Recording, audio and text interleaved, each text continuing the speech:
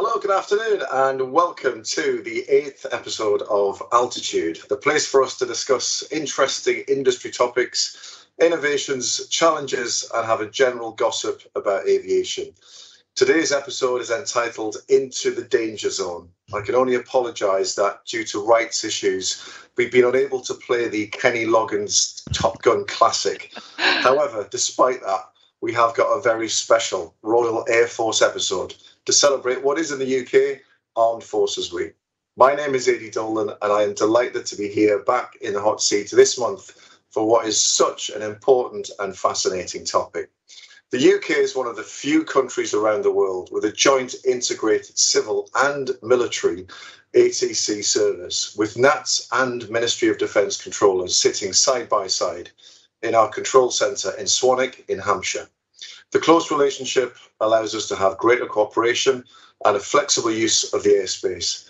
But what's the difference between civil and military ATM, and how do we work together on a day-to-day basis? The challenges that we both face are very similar: growing traffic levels, the integration of unmanned air systems, and improving constantly the levels of safety and cost efficiency. But it's through close and effective cooperation that we can meet these challenges whenever they should appear. We've got 30 minutes to try and squeeze in everything from sonic booms and quick reaction alert to what's been happening during COVID and military training exercises. We're going to go deep into the world of 78 Squadron. That's the new squadron number for RAF Swanwick. With me to explore this are two very special guests. Please welcome to Altitude Wing Commander Chrissy Miller, Officer Commanding of 78 Squadron. Good afternoon, Chrissy. Hi, AD. How are you? I'm very good, thank you. It's great to have you with us. We've also got someone who I remember as a fresh-faced trainee controller at Heathrow 17 years ago. Well, as you can see, we can't see much of his face these days, but he has gone on to great things nonetheless. It's our very own General Manager of Swanwick Operations, Gary Dixon. How are you, Gary? Yeah, I'm really good, Aidy. Good to see you again. Excellent. So as ever, please put your questions to our guests into the show through the message box that you should see somewhere on your screen. We'll try and rattle through as many as we can at the end. But for now, let's crack on. Chrissy, could you start by explaining to us what is the role of 78 Squadron and how does that fit into the general Swanwick operation?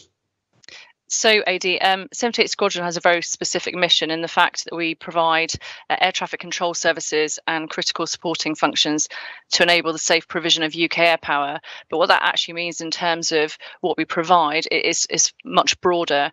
We provide area radar services, so essentially air traffic control above 10,000 feet across the UK, airspace management across the entirety of the UK. We provide distress and diversion, which is essentially emergency services for civil and military aircraft. We have radar analysis, which is tasked from cross-government departments. And we also have Northolt Radar, which provide the radar terminal services within the London TMA to Northolt Station. So really varied. Yeah, very much so. Can you give us an example of how NATS works with the military day-to-day? So in a nutshell, every day is different. But to give you probably quite a good example in terms of just how intertwined we are, a good example is exercise Cobra Warrior, a really big exercise that happened in March. And it just showed just how much we have to work together from an ATM and an airspace management point of view. The airspace was specifically designed by the RAF and NATS initially, and then it was tactically managed by our air traffic controllers and our airspace managers on the day. In the planning phase, we were made aware that the airspace precluded civil operations in certain parts of the what we were blocking off in terms of airspace. And so part of the role we played in that was to facilitate inbounds and outbounds out of Newcastle, so providing services to civil aircraft as part of the exercise, as it were. So it just shows that balanced approach we have to ensuring we're providing that support to the large force exercises, but we're also balancing that against the civil operation as well. And that's what probably makes our relationship quite unique. Excellent. I mean, Gary, when I've ever visited the TC Ops room, you see the NATS and the military controllers like Heathrow and Northolt sitting just a few yards apart. What's the benefit from your civil side of operating so closely together like that? So you're right, AD, within both ops rooms. So on the TC side for Northolt, and also on the area side for the military controllers based there, we do have them literally sat side by side. It's difficult to put a value against the benefit of something like that, but a huge benefit is that interworking and the collaboration that they can then provide. Chrissy touched on there that ability for us to be more flexible and for the teams to really get a genuine understanding of the challenges that each other face, understand some of the issues within the airspace, and understand collectively how they can make each other's lives easier. There's something about that way of working during normal operations that understanding the person as well as the task. That means when we have to deal with non-standard events, it just becomes a little bit easier. There's somebody in the room that you can talk to. It's not just a voice at the end of the phone, and there's somebody genuinely there to help you out as well, which I think really does make a difference for us. Absolutely, yeah, completely agree. And Chrissy, the UK airspace is, in non-COVID times, is extremely busy and challenging and complex, as we know, and it needs to be managed and shared appropriately. So how does that actually work from your perspective? So in terms of airspace management, so we've got a three flight who deal with the airspace management side. The UK is really quite unique in the fact that our airspace management is shared equally between civil and military. So two people share that role of airspace manager, and it's a constant job that requires careful management. But ultimately, it means we have to strike the balance between what the military requires and what civil requires. And also, one side can't decide something without the other. Fortunately for us, the two people get on quite well, so it works quite well. But certainly everything in terms of airspace policy, from high level all the way down to the tactical delivery, all of it's entrenched in that J&I approach. Certainly a good example of where we've seen very agile airspace management between military and civil was the recent Formidable Shield exercise. It was about a month ago. Primarily a Navy exercise in detecting and countering ballistic missiles. And we were part of that planning process in terms of civil and military about 2 years ago, as we determined how we would segregate the large swathes of airspace, because ultimately it blocked off about 597 kilometres squared of airspace. It's huge amounts across multiple flight information regions. But during that exercise on the day, the civil and military airspace managers worked really closely together to activate, deactivate the airspace, and any associated flight planning routes. But clearly it had to be really agile and flexible to ensure that we gave maximum flexibility back to civil as soon as we possibly could. But certainly the two working together so closely ultimately enabled a successful exercise. Wow, I mean, that's a great example of teamwork, and that's what ATC is all about. And something that I know that, Chrissy, you guys are very much focused on is something called QRA, or Quick Reaction Alert. We see episodes of that in the news and on TV. The RAF is obviously monitoring UK airspace 24 hours a day, 365 days per year. But how does the QRA process actually work? So in terms of surveilling the UK airspace, our sister squadron, 19 Squadron, up the road at RAF Scampton, they're soon to move to RAF Bulmer. They look at the airspace 24/7. They've got military and civil radar feeds going in so they can see as much as possible.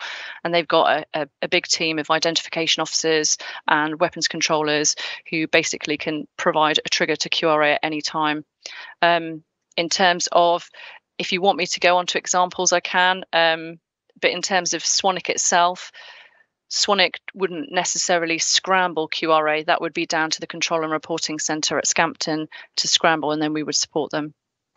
Okay, and Gary, I mean, that's a big undertaking. There's a military jet now going to enter this airspace, and there's obviously a lot of commercial traffic using it. And how does that affect us at NATS and NATS Swanwick, and how do NATS controllers react to clear that airspace? So it's probably the best example that I can give you, AD, of where we see the benefit of that side-by-side working. The early notification, the heads up that the military team can give us ahead of even the QRA being scrambled. That additional time that we get just gives us the ability to start to clear a path, not only for the military aircraft, but also for the civil aircraft that may be around, either an aircraft that the military are going to intercept or an aircraft that they might have a concern about. certainly during the busier times, we operate very complex, very densely populated airspace. That additional time to be able to clear the route, to be able to come up with some additional options, and also just to make sure that all of the aircraft that we're trying to separate there are managed safely. That's a real benefit for us.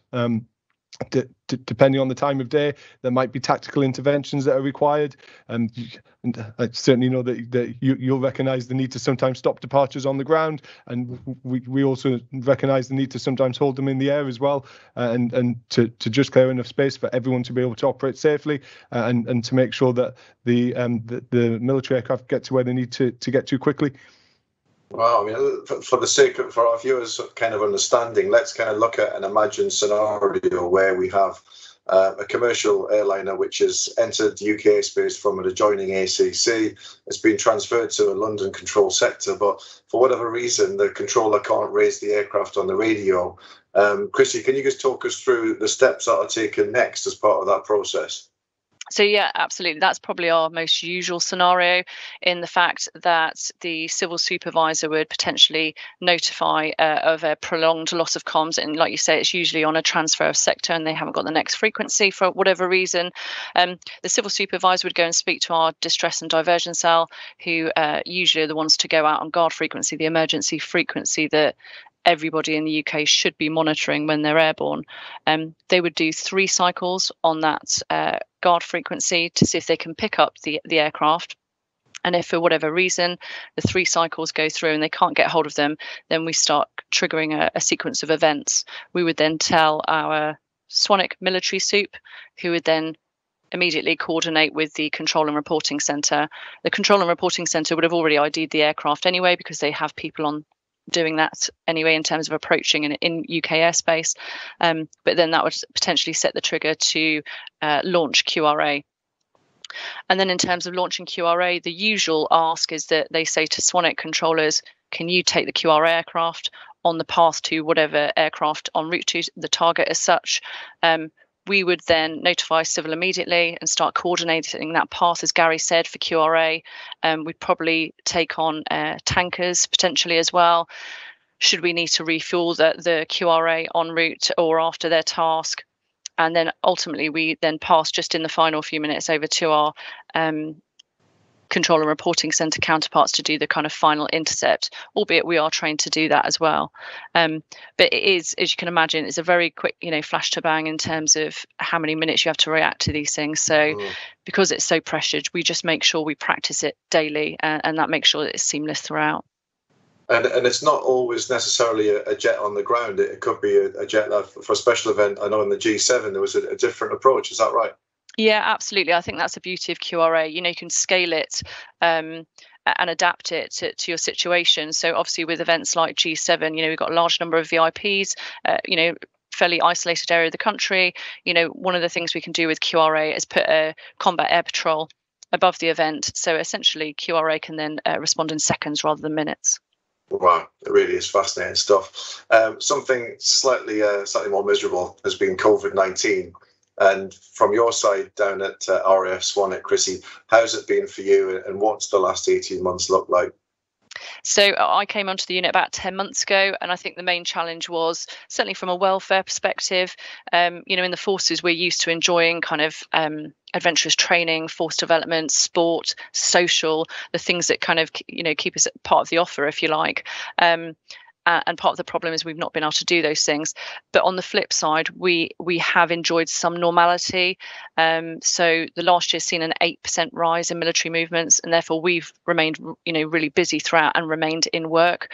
So what really going forward we're keen to focus on is a safer generation of traffic with our NATS colleagues, because while traffic levels have increased, the background picture for us has actually been less complex throughout this last year. So we've had a lot of freedom to manoeuvre. So going forward, we need to be really mindful of each other's operation. And we certainly expect that rise in traffic to pick up gradually, but it certainly will pick up in the coming months. So we're planning kind of familiarisation training with each other. So we feel comfortable coordinating traffic with each other, and we can just make the operation as safe as possible. Gary, what's your experience been like on the civil side? So strange. I left Swanwick at the beginning of 2019 and came to work again with you, AD, at Heathrow. And I guess I left a very different unit to the one that I came back to in December of 2020. And walking back into Swanwick, having been away for only 18 months, it genuinely did feel like a different place. And I think the first thing that struck me coming back into the operation was actually the balance between the numbers. The probably equal numbers of military and civilian personnel within the centre, which it isn't something that I would previously have recognised. You know, it was a much bigger civil unit when I left.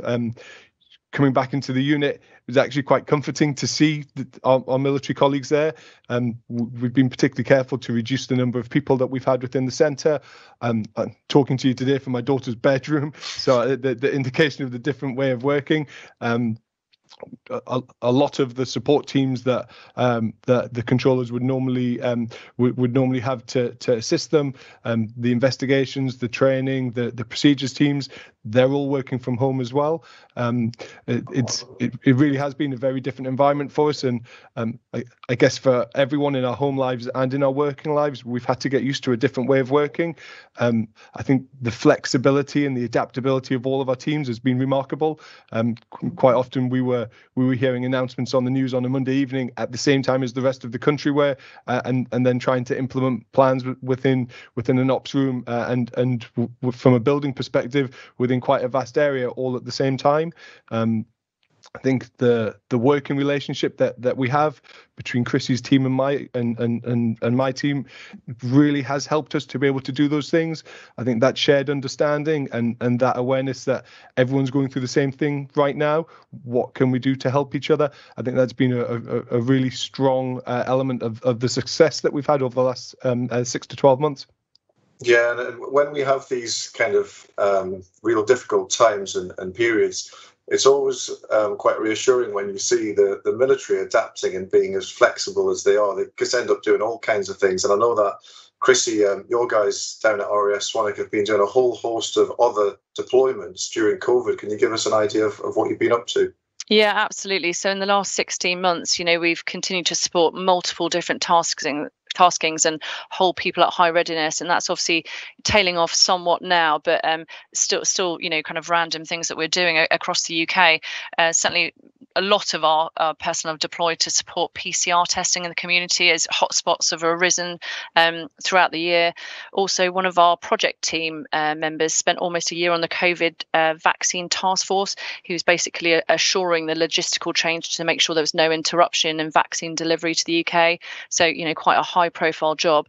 And another member of the project team was deployed for 3 months as a first responder in support of frontline ambulance services.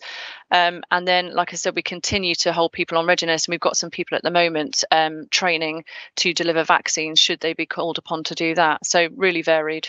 Wow. And you've also been supporting some pretty major large-scale exercises, I believe, as well. Yeah, absolutely. It seems like the exercise program gets busier and busier every year. It's because we're getting new capabilities coming online all the time. And in terms of the size and complexity of the exercises, they're always increasing to meet the operational training requirements. And clearly, 78 Squadron's a key enabler of actually pretty much every aviation exercise and a lot of the maritime exercises in the UK that involve any type of airspace management and air traffic management. So in terms of some of the exercises we've controlled recently, we had a role to play in the carrier strike group exercise Strike Warrior. That was very much supporting pre-positioning of assets and then controlling them throughout the exercise if they wanted to operate at high level. Equally, we touched on already about exercise Cobra Warrior. That presented obviously a slightly different challenge in the fact that whilst we were providing support to all the transits to the exercise area, there was also that civil angle of us providing services in and out of Newcastle as well, as and when required. And then obviously there's all the supporting elements as well that we support in terms of air-to-air refueling, control and things like that. So yeah, very varied over the year and will continue to be. Wow, and amongst all of that and exercises and the normal day-to-day stuff, you've also set up your own lateral flow device testing site, is that correct? Yeah, so the MOD directed stations and smaller units like ourselves earlier in the year to establish our own lateral flow device testing facilities. I think the recognition was there that we needed on-site testing to be more agile in our response to people needing to isolate. Our airspace management team, again, 3Flight, were really quick to step up to the challenge when they were off shift. And they did an amazing job in terms of undertaking additional training that they wouldn't usually have to do. They supported all the logistical management of supplies. And ultimately, they set up a new testing facility in about a week, with the capability to test all military personnel twice a week. And NATS, as usual, are very, very supportive. So they gave us the necessary space, cleaning support to facilitate the task. And in turn, we thought it was sensible and right, and it was accepted that we should offer lateral flow device testing to everybody across the Swanwick Centre, including our NATS colleagues. Excellent. A big success. Yeah, superb. And something else that's clearly been key during COVID has been cargo flights, especially those carrying those essential medical supplies. So what's your role been, and what's RAF Swanwick's role been in that? So again, very much just facilitating, kind of the air traffic movements, as it were, because I think it was realised really on with the scale of the pandemic that support was required across all sectors. So in terms of cargo flights, they're a really good example. The RAF was certainly transporting PPE into the UK and transporting vaccines across the entire world. Yeah, and Gary, we've obviously seen a major increase in cargo operations. What's it been like on your side, on the civil side? So very similar to the way that Chrissy talks. So new operators, different operators going to different places. I certainly remember looking out the windows at Heathrow and seeing quite a wide range of different aircraft that you wouldn't normally see. That in itself presents a different challenge. Operators can be unfamiliar with some of our processes. Our airspace is complex. Even when it's not particularly busy, our airspace is still complex. So providing support to people in and out of new areas of operation, and also making sure that vaccines being moved around the world weren't being delayed. So the airspace capacity management team that we have, fortunately based within Swanwick, but operate on behalf of the UK, they've certainly been helping from conversations that have been taking place worldwide to make sure that vaccines aren't delayed, and to make sure that the flights carrying them are given the appropriate priority to get to where they need to go. I think that's something that the team were particularly proud that they were able to support, particularly in the early days when supplies and vaccines were being sent quite far and wide. It was really nice to see the involvement that they were able to have. Yeah, and I guess, Chrissy, the constant change and the way that the Royal Air Force has been so dynamic over the last decade it's only going to continue in that direction, and there's always going to be some change coming up. And what does the RAF of, say, 20 years' time look like? Big question.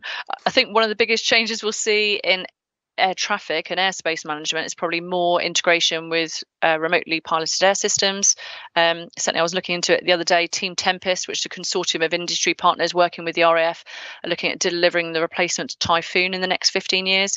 And they're looking at all modes of operating, whether it's manned, unmanned, a combination thereof. So I think that's going to probably present a challenge for us, and quite a stark change to what we're used to for the next 20 years.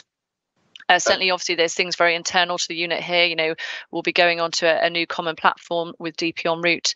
So potentially the control of aircraft may become easier over time.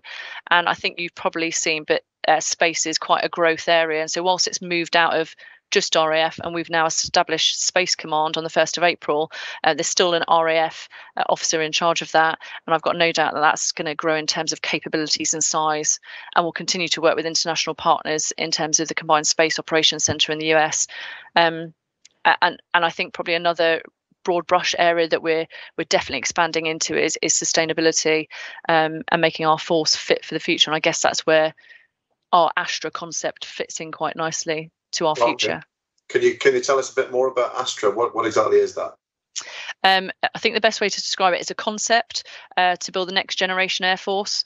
And in terms of the pillars, as it were, of what's underneath that Astra concept, it captures people, training, infrastructure, and equipment. And certainly, kind of looking at new ways of working for the future. I think we've probably seen from the last year and a bit that COVID supercharged almost that of term of evolving into a new way of working, certainly more flexible working arrangements, much more virtual engagement. And I think that virtual engagement's probably expanded into all areas of our service life. Like I was saying earlier, we've really missed out on sports and FD and things like that. But where we have developed is in places like esports. One of the RAF Gaming Association, for example, has grown exponentially over this last year, and that just provides a different form of socialising virtually. So yeah, there's definitely much change to come.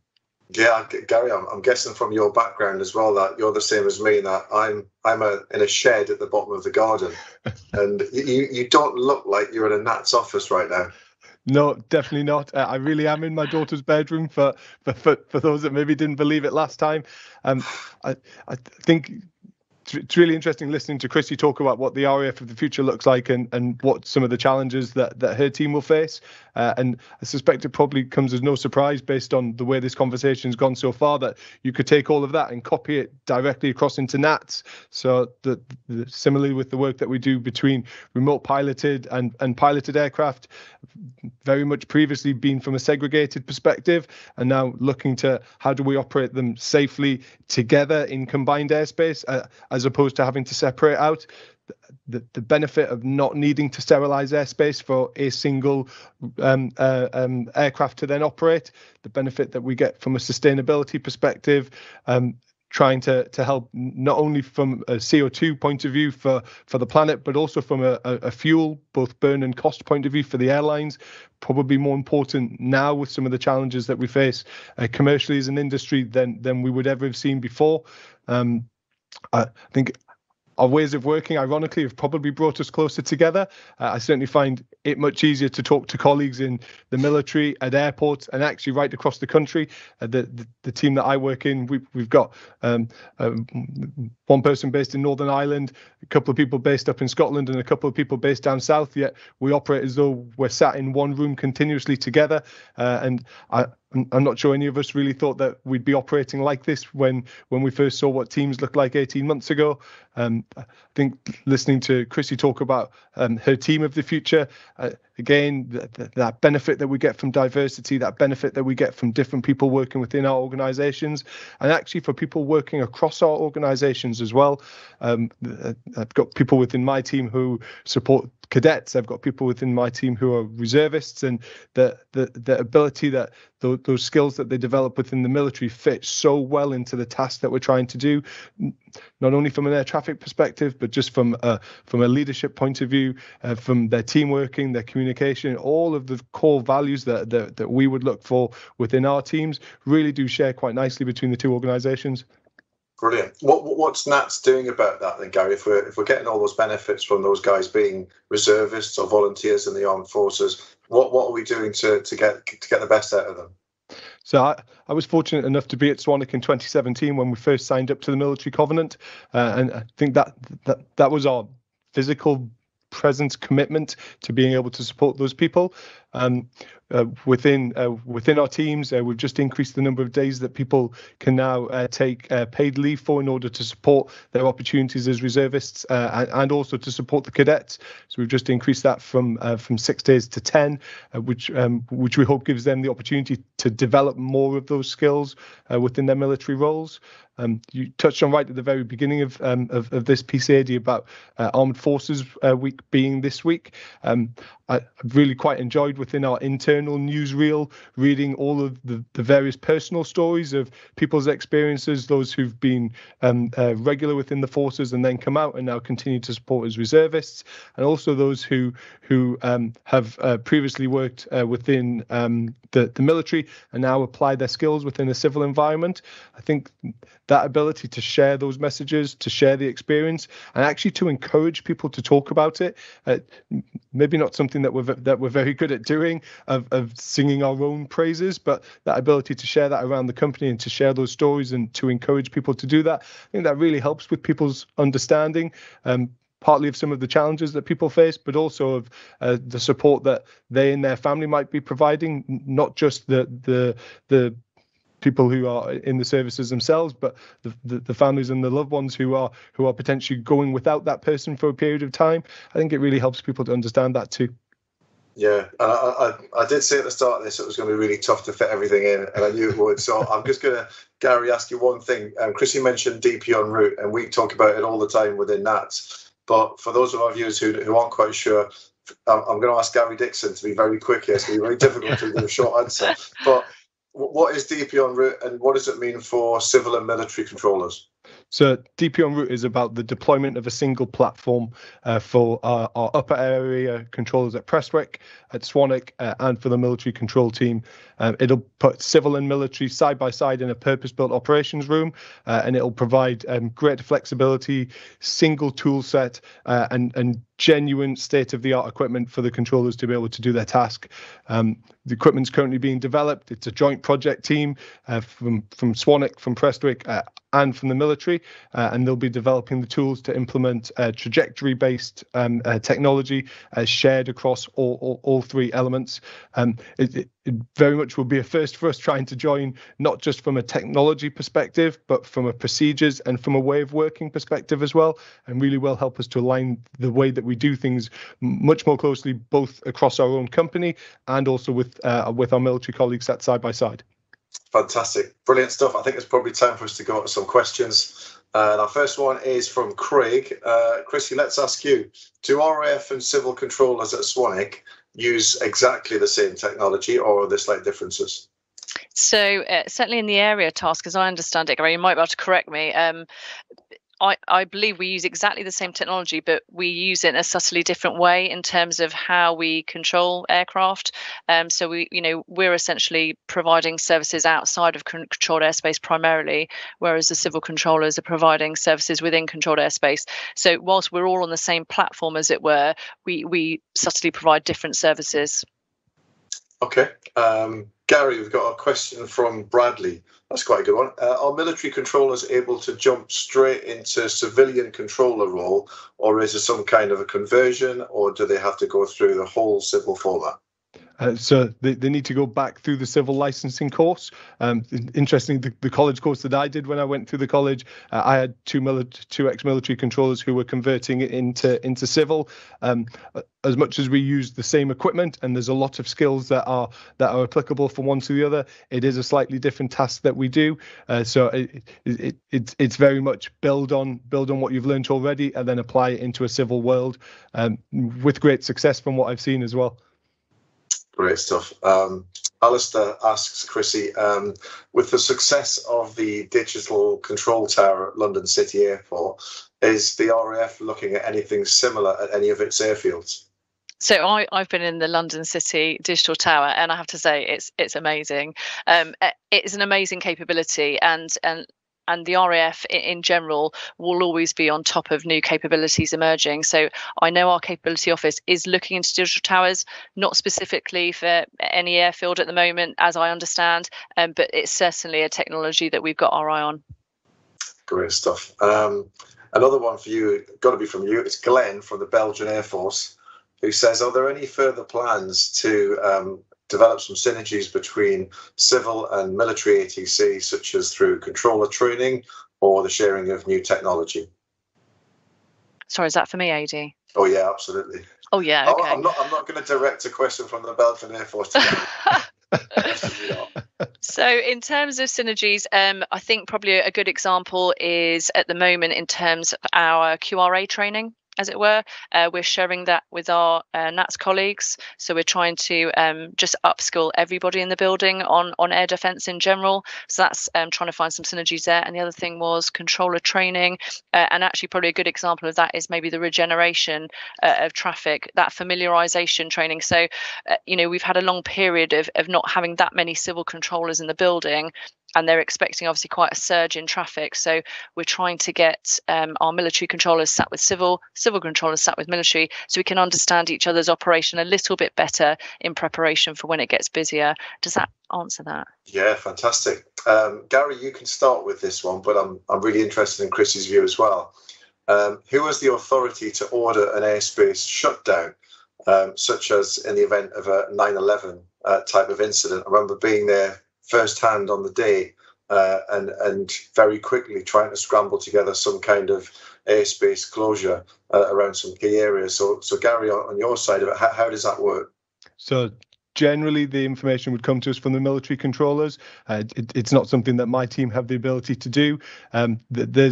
There's a range of different things that we might be asked to do, and there's a range of scenarios that the team will plan for. But generally, it will come from the military team, from potentially from the military or potentially from the government as well. And then it will be a plan that we would have to enact. It may be related to a specific area, or it could be related to the whole volume of the UK. We will react to whatever it is that we're asked to do so on those grounds. Wow, Chrissy, what's your take on that? Yeah, I accord with what Gary said in terms of it's a ministerial direction informed by the military chain of command, and then we work very closely in the building here. Clearly, clearing the airspace is very much probably a civil perspective, because the military would continue to provide and support for air defence. And in terms of, it's not just for a 9/11 type shutdown either. We've seen throughout history, what was it, about 10 years ago, we had to close down UK airspace for volcanic ash. Of course, yeah. And then obviously there's also, potential technical failures as well, in the future. So, safety's always got to be at the forefront of everything we do. Great, thank you. So next question is from Alan, who's in the Royal Navy, who asks us, how do you expect air traffic to pick up in the coming months, and how will that have an impact on your current working partnership? Gary, give us some idea of what you see your crystal ball looks like. I wish my crystal ball was a little bit clearer, because I think my buzzword in this answer is going to be uncertainty. Current forecast, how do I see air traffic picking up? I'd like to think it was gradual, and I'd like to think it was continuous. Recent history would tell me that I don't always get what I want in those areas. We've seen quite a bit of variation in air traffic. Right across the operation, if I take the UK as a whole, we're operating currently about 30% of what we were doing for a similar time in 2019, but that probably doesn't really tell the full story. There's certain times of day when we're much busier than others, and there's certain areas of the airspace that are busier than others too, just because of where people want to operate.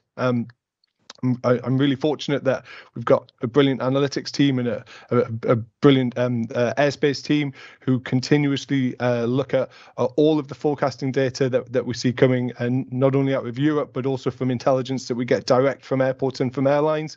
And we continually update and build a short-term forecast model on the back of that. Members of Chrissy's team, members of my team, we all share that information between us. We're looking at all of the same data, and then, as Chrissy said earlier, we're preparing the teams as best as we can for what might come up. I think we'd all like it to be a little bit busier, probably a little bit quicker than it currently is right now. And it's certainly been nice where we have seen growths of traffic, particularly over the last few weeks. I think everyone will recognise from the news the increase in traffic to Portugal and various increases that we're seeing around Europe as well. I think we really would quite like to see the summer open up a little bit more there. Great stuff, absolutely. Yeah, echo those comments, certainly. Chrissy, question for you from Alfie, who asks, how long did it take you to qualify as an air traffic controller in the RAF? So post my initial officer training, it took me 6 months on the Joint Air Traffic Control course, which is a terminal air traffic course, to qualify as a terminal controller. And then I was lucky to be selected to go straight to area radar at a centre like this back in West Drayton way when. And to do that, I had to do a conversion course from terminal air traffic to area radar, and that took a further month to get that qualification. But clearly, when you turn up on a unit for the first time, you might have done that kind of phase 2 training, if you like, but you're still not fully ready to go. There's still a long period of on-job training then. So when I arrived at West Drayton as a brand new flying officer, there was then a period of about 2 or 3 months, I think it was, with people sat behind me, whether it was sims and then went to the live environment before they were happy to let me loose. I've got to jump in at that point, AD. Chrissy was clearly a much better air traffic controller than I ever was, because she managed to complete that much more quickly than I did from a civil perspective. I think I managed 12 months in college, followed by 9 or 10 months at Heathrow. I think a fair few times with you sat on my shoulders as well. So yeah, Chrissy, well, I take my hat off to you. Clearly got through that much more easily than I did. How do you think I managed to gather so much grey hair, Gary? Stress. You and I both.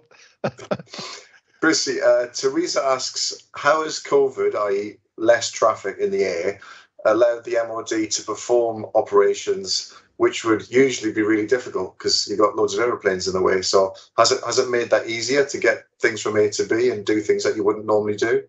There's no doubt about it. We've had so much more freedom to maneuver, and having a less complex background picture means less interactions with civil, and therefore you can get so much more done. And like I said, the number of military movements has increased, and we've still managed to support that. But I think probably a big indicator is those big exercises I talked about, like Formidable Shield, Cobra Warrior, blocking off large swathes of airspace, and it's had minimal disruption to civil. Clearly going forward, as civil traffic increases, that will have more of an impact, and we'll have to test and adjust those types of exercises and be more agile in our airspace management and management of the general exercise, just to ensure everyone gets that balance of airspace. Superb. Next question has come from Manuel, who has asked about, we've been talking about the guys sitting side by side doing the tactical coordination on the day, but what about the pre-tact stuff and the strategic level planning? So I've seen this myself in the last couple of weeks with a certain American visitor to the UK, and the level of interaction that's required for a G7 summit or a POTUS visit, a presidential visit to an airport, involves a huge amount of coordination before the day itself between military and civil. For your large-scale exercises, who's doing all of that planning, Chrissy, and how does it work in coordination with the NATS teams? So there's a range of people that and departments that contribute to these exercises. So we have 92 Squadron, who are based at Waddington, who are very much kind of, create some of these high level exercises. We have JTEPS, which is a joint organization that contributes towards the planning of exercises. But all of these exercises, we have kind of initial planning conferences and we have main planning conferences, and that's where kind of all players come together and join together, including NATS, where we kind of discuss the requirements of the exercise. And depending on the scale and complexity, like with Formidable Shield, the planning can start years in advance. Smaller scale things can just literally be a matter of weeks before execution. Yeah, absolutely. Another quick question from Glenn from Belgian Air Force, who's asked about the F-35. So is there anything in particular, Christy, that you've had to do to prepare for the F-35, specifically in terms of the airspace? Our team, particular 78 Squadron, not really. Ultimately, it's another platform that we control and provide services to. But in terms of the airspace, the 323 danger area complex, which covers kind of the North Sea area, that was adapted slightly in terms of the size and scale and how you can book out that airspace to meet the demands of what that aircraft platform needed. Okay, excellent. We've got one last question, and it's for me, unfortunately. Unrelated to the really interesting presentation, are those real or pretend windows behind you in the shed, and where can I get them from? Well, there you go. There's my first class lounge, complete with 737 seats. Those of you who are aviation enthusiasts on the webinar will be interested in what these are from Golf Bravo Uniform Hotel Kilo, which is a former British Airways 737, available from all good aviation enthusiast outlets. I fear, Chrissy, we've just been outdone by AD's sales pitch. Yeah. And on that very, very sad note, it's time to say goodbye, and that's all we've got time for. I've absolutely loved it. Really enjoyed it. I'd like to thank Chrissy and Gary. What's been a really fascinating discussion. Loads of stuff that I honestly didn't really know about. We will be back in a few weeks' time with another very interesting topic, so please stay tuned. In the meantime, if you've got any feedback for us or some ideas, please get in touch via info@nats.co.uk or via our numerous social media channels. So thanks again. Have a great rest of the week, and we hope to see you again soon. Goodbye.